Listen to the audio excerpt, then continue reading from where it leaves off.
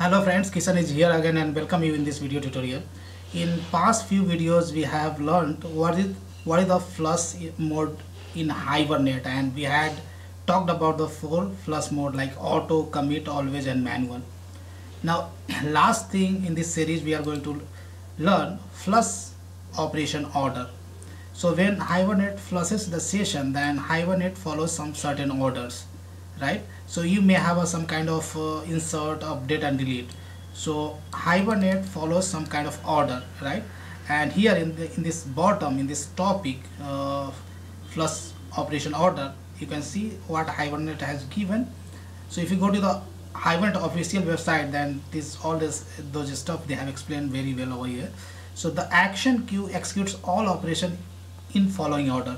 So saying that first of all, Hibernate will look into there is some orphan removal. Suppose you have a parent and child relationship. So before removing the parent reference, if you try to remove the parent, then Hibernate first look into there is any orphan or child or children is there, then that removal happens first, right? After that, Hibernate will look into is there any insert operation, there is some insert operation, then that performs insert operation after that. If and third, Hibernate will see the any kind of entity updates is there, then that will happen, and similarly rest of the order will be followed.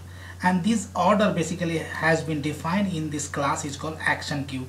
If you go to the in your Eclipse and you try to search by pressing Ctrl+Shift+T, and if you go to the action queue, then all the logics have been defined in this class. So how Hibernate is going to perform flushing, right? So basically when we talk about the flush operation order, from a database perspective, row state can be altered using either an insert, an update or a delete statement, right? Because entity state changes are automatically converted to SQL statements, it's important to know which entity actions are associated to given SQL statements. When we talk about the insert statement is generated either by the entity insert action or entity identity action, and that is given over here, right? These actions are scheduled by the persist operation either explicitly or through cascading the persistent event from a parent to child entity, right? Now when we talk about the delete operation, right, in Hibernate, the delete statement is generated by the entity delete action or orphan removal action, right? So delete is basically generated by these two actions, orphan removal action or entity delete.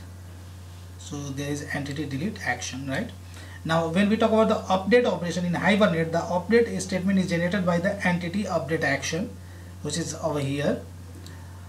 During flushing, if the managed entity has been marked or modified, the dirty checking mechanism is responsible for determining if the managed entity has been modified since it was loaded. Hibernate does not execute the SQL statement in order of their associated entity state operation, right?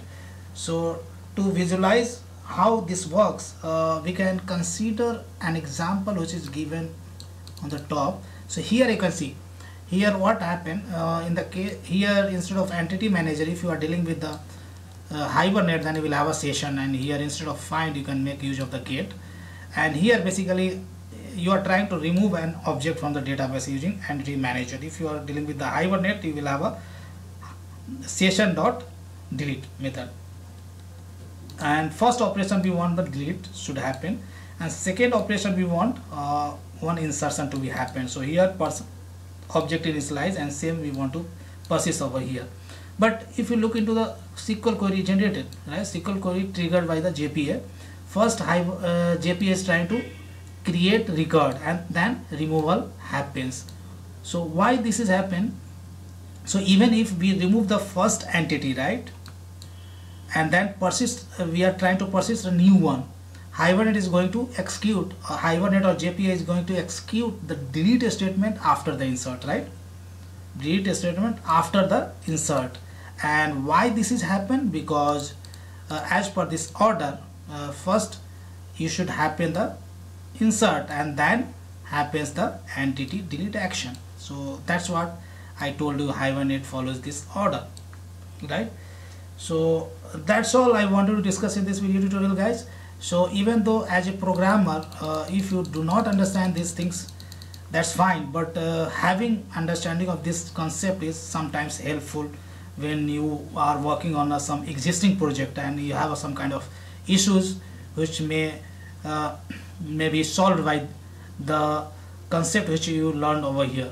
So thank you for watching this video, and this is the last video in the Hibernate flushing concept.